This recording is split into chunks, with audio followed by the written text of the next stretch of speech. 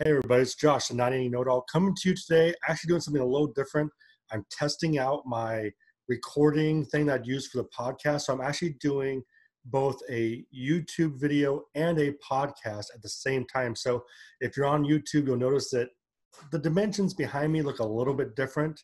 You're not quite seeing the same thing that you normally do on my videos. And if you're listening to the podcast, I'm actually in a different location in my house and a little bit farther from my microphone. So still just testing things out, seeing how they work. And, I'm hoping that I can actually get to the point where we can do our podcasts occasionally with video.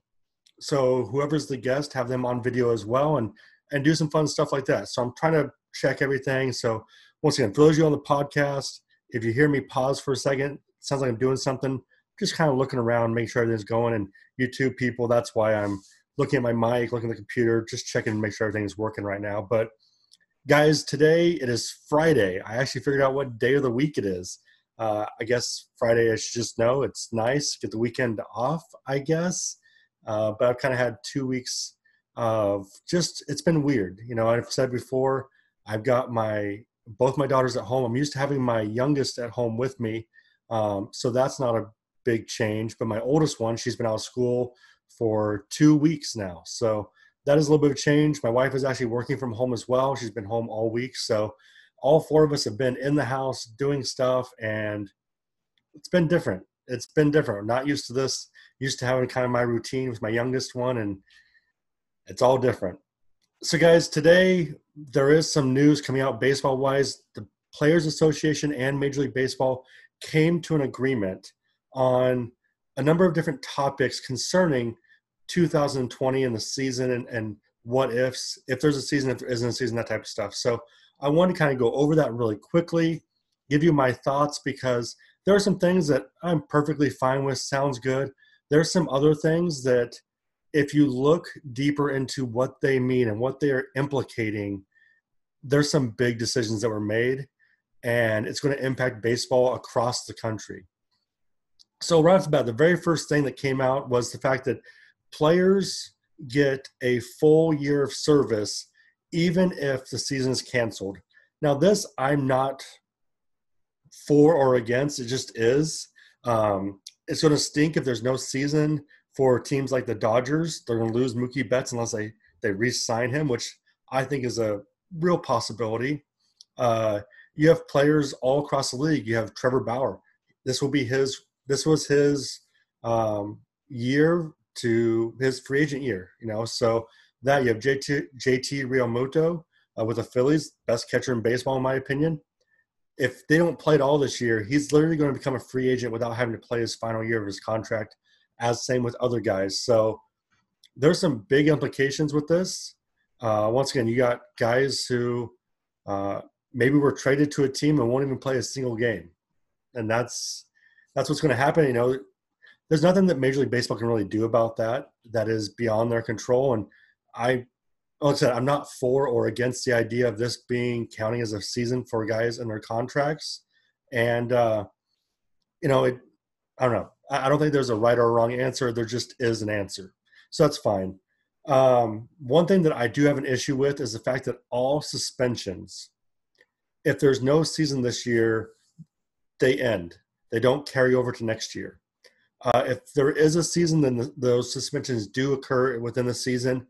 But once again, if there's suspensions, but yet there's no games this year, guys don't have to serve those games. I have a problem with that. I have a problem with saying that, oh, well, everybody missed the season, so that counts towards your time. I don't agree with that. I know this plays into the whole earlier thought about this counts as a season, whether even if no one plays contract-wise. But I don't like the fact that guys can get suspended and doesn't count. And guys who are convicted of domestic abuse, guys who are doing performance-enhancing drugs, their suspensions essentially get wiped out if there's no season. And I'm against that. There's no other way for me to put it. I'm against that. So I don't know what the right thing for that is, although my opinion is suspensions need to actually be served when there are games. That's my thought. When there are games, that's when suspensions happen. Not this, oh, well, we had no season. Everybody essentially got suspended in a way, and you're free and clear. You're done. I just don't like that. I don't think it's right. I know that's something the Players Association probably went after, and I'm guessing Major League Baseball didn't really fight that. That wasn't really a thing that they would care about to disagree on. So it is what it is. The next topic, guys, this is the one that bothers me. Not because of, well, it just does. I think it just bothers me all the way around. And for those of you who have been out there advocating and fighting for the security of the 42 teams, minor league teams that were named as being potentially cut after this season, the writing's on the wall. Their time is coming up. They're going to be cut. And this is going to be something that Major League Baseball has done to essentially confirm that. And I don't think there's any going back now. And it's sad because the team that I started interning with and started 9-inning know-it-all with is one of those teams that's going to be cut. And there's a lot of teams with amazing history and tradition that are going to be cut. They're no longer going to be minor league teams. And for me, that's frustrating. And yes, there's a lot of stuff that goes into it, a lot of stuff that's being dealt with. And the bottom line is Major League Baseball is a multi-billion dollar industry, and they're cutting pennies. And what's going to do is going to hurt the game in the long term. It's going to hurt the game because you're going to have entire fan bases throughout the country lose their baseball team. And those fans aren't going to just, oh, well, since my team's not here, I'm going to find a new team. That's not going to happen. Fans don't just, when their team disappears, they don't just decide, oh, I'll go find another team to root for. Many of those fans are done. They're gone. They leave. They don't support another team. They just don't go to baseball anymore. Now, the really super diehard baseball fans, yeah, you'll have them no matter what. But you're going to lose 45, 50, 60% of the fans as baseball fans because now they don't have games to go to. They didn't want to drive an hour and a half to go watch a game. They had a team in their hometown. That's gone now. Baseball loses. Baseball loses that. And I know there's a lot of talk about, well, Major League Baseball is trying to figure out ways to pay their minor leaguers better. And once again, multi-billion dollar industry, and they can't pay their minor leaguers enough money to pay for rent and food all year round. I mean, people aren't asking for $1 million contracts for their minor leaguers. They're asking for $30,000 for a year. That's what we're asking for, is trying to get guys enough money where they can literally spend their offseason focusing on the game of baseball to become better athletes for their organization. So this is big. So in 2020, here's what it is. The draft can be cut down to 10 rounds or 5 rounds. That's Major League Baseball's decision. And yes, I know some people are saying, well, this will make college baseball stronger next year. No, it won't. No, it won't. Because those who are going to leave to play pro ball are going to go play pro ball. But what it means now is if they're not drafted, they'll sign as free agents for a maximum amount of, I think, of $20,000. And yeah, that's nice money. But if you're an adult, you know how fast $20,000 disappears. When you start paying for rent and food and car insurance and gas for your car and just basic living things, $20,000 disappears real fast. It disappears really fast. So that's what's going to happen. These guys are going to go. You're not going to see college baseball suddenly become this unbelievable wealth of talent. Yes, it will get a little bit better. There's still going to be players who end up staying for another year that wouldn't have before. You need guys who maybe play junior college ball that wouldn't have before. But really, you're not going to get this big, massive wave of major league talent coming in because a lot of them will still go play pro. And so this hurts players. But once again, when you take a draft of 40 rounds and you cut it down to 5, maybe 10, you're losing out on an entire team's worth of players. You're talking you're going to lose at least 30 draft picks, 30 players that could have signed to play professional baseball. You know what that is? That's your short season teams gone right there. Your short season teams are out the door. They're done. They're gone because you just lost 30 players. And a lot of people say, well, there's still enough players in their minor league system that can fill the teams. Yes, they can this year. But next year, the draft can be cut down to 20 rounds instead of the 40. Once again, that's 20 players who suddenly aren't normally there or available. They're off. They're gone. And so you're going to have a shortage of players because not all players stay to keep playing minor league baseball. At some point, guys decide, you know what? I'm going to move on with my life. I'm going to hang up my cleats. I'm going to be done. And that's going to happen. And the best way for Major League Baseball to make sure they have enough players isn't to go sign undrafted free agents.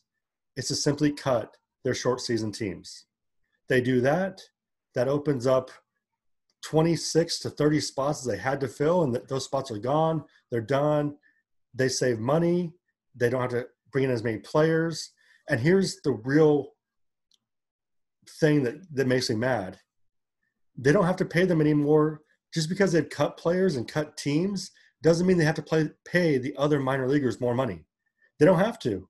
Deal's already set how it is. Minor leaguers don't get a raise if they cut teams. They don't get more money. They don't get more food money, meal money. They don't get paid year round. They don't get paid during spring training. They don't get paid during the fall. They don't get paid during the winter. They only get paid when they are on a team and playing games. Major League Baseball doesn't have to change that, and they're not going to change that. Yes, some of the teams decide to increase pay of their minor leaguers by 50% this year. That's a big number, 50%, until you realize they're not making much as it is. 50% of not very much is still not very much. So that's what we're talking about. We're talking about guys, they're not going to get any better deal. Minor leaguers don't get a better deal. And you can say all you want that they're choosing to follow a dream. They're choosing to make these sacrifices. No, baseball is a job. And I talked about this on my podcast last night when I was talking, way too late for me, is that, yes, baseball is a game. And we got to remember that baseball is a game, but it's still a business. This is a business. This is an entertainment business. And to not pay your talent, your entertainers, an amount to allows them to be healthy and get stronger doesn't make sense to me. Doesn't make sense to me. I don't understand it. It's been going on way too long, for decades, and it needs to change. It needs to change. So like I said, guys, this year's draft could be 10 rounds, could be 5 rounds. Next year's draft could be 20 rounds. That to me just simply says Major League Baseball is using what's going on right now as an excuse to cut minor league teams. I think that's what's happening. I could be wrong. I don't think I am. I think that's what's happening. And the other thing that's changed is that when guys get drafted, in the year they get drafted, they can get $100,000 of their signing bonus. And then the next 2 years, they'll get whatever's left split in half. Now, I'm not really opposed or for this. I understand why this is going on. This is, if there is no season this year, Major League Baseball does lose out on a few $1 billion. They lose out on contracts for TV, for advertising, lots of stuff. They do lose out. They do. So I'm not really opposed to this. I'm not in favor of it, but I'm not against it. I'm kind of neutral on the fence. I mean, if you're a player and you get a signing bonus of $100,000 this year, and the next 2 years you're also getting decent little paychecks coming your way, it's not the worst thing in the world. I mean, it's not that bad. You can live with it. You can deal with it. It's survivable. So that I'm not too worried about. The guys, they'll be taken care of. They're fine. They're not going to be, those first couple round guys, they get enough money to live on, to survive on. But once again, those undrafted free agents, they're not going to get a whole lot. Especially now, if there's only 5 rounds. I mean, think about how many Hall of Famers, how many major leaguers were drafted after the 5th round. Were drafted between 6 and 10 or 10 and 40. There's a lot of major leaguers who would have been missed out on, maybe not even have played professional baseball because someone may not have wanted to sign them as an undrafted free agent. We're talking about Major League Baseball talent that could be missed, could be gone. And you know what that means? That means the level of talent at the major league level is going to lower. It's going to lower. And now I'm a person who wants 32 teams. I want American League with 16, National League with 16. I want 4 divisions of 4, just so you have the winner of each division gets to make the playoffs. I like that idea. I love it. I love the idea of Portland getting a team. But that would hurt talent and the total amount of it in Major League Baseball to an extent, not a huge extent, but a little bit. But now if you have even fewer players who could have made Major League level, not even playing professional baseball, now you're going to start seeing a drop. That's going to be a double whammy. And I'm telling you guys, this deal, a lot of people are looking at it going, oh, good. The Players Association and Major League Baseball, they were able to come to an agreement. It's a good sign. It's not a good sign. Yes, there are some things about it that make total sense. Given the world around us right now, some of these things make sense. They make sense. I understand. I see where they're going with it. I'm fine with it. But there are some decisions that were made that are not about what's going on in the world right now. It's more about what Major League Baseball wants to happen in the future. And I know I'm standing on my soapbox again, guys. I've been doing that a lot lately, it feels like.